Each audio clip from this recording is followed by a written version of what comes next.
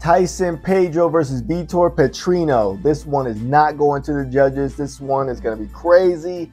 I'm expecting knockout, KO, TKO from one of these guys, but I'm rooting for Vitor. Oops, touch my mic.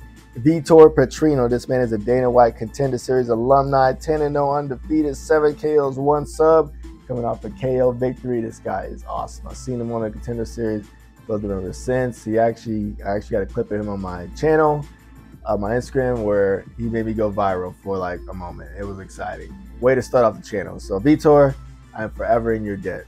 But you got to take on Tyson Pedro. This guy's tough too. One-time performance of the night, 5 KOs, 5 slip-ups. Can't even talk today. Coming off a KO victory.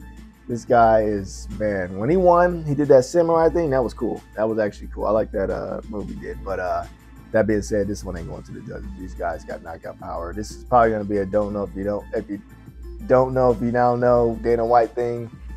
I mean, it could not be. I don't know. But it just feels like one of those fights it's getting slept on, if anything. But expected knockout, room for Vitor. Let me know what you guys think.